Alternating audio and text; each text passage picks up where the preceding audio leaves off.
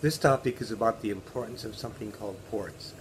As I've said several times, computers only use numbers.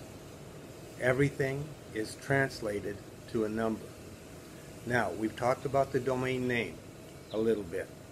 So, what we have to do though is there are more than just your web on the things. When you are doing a chat, that is an application.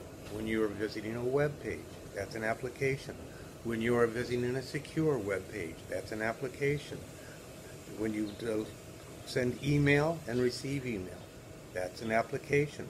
And actually on cell phones, text messaging are all applications.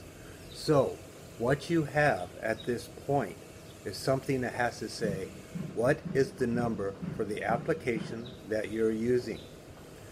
These are called port numbers.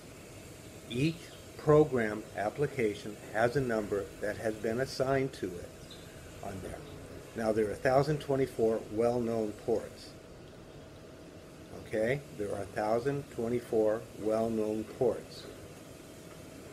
When you talk to a regular web page, that is on port 80.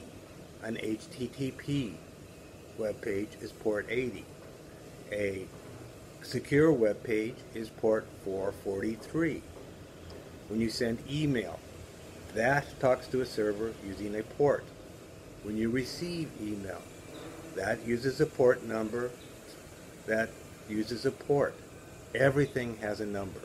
So if I were going to just type in http://www.microsoft.com, all of the browsers automatically append a :80 at it. So it's actually http://www.microsoft.com:80. If I type in https:// then it adds a :443. https://www.microsoft.com:443.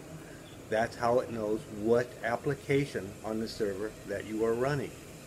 The programmers will eventually write a chat program that uses one of the non-standard ports, because those ports go up to several numbers bigger than 1024.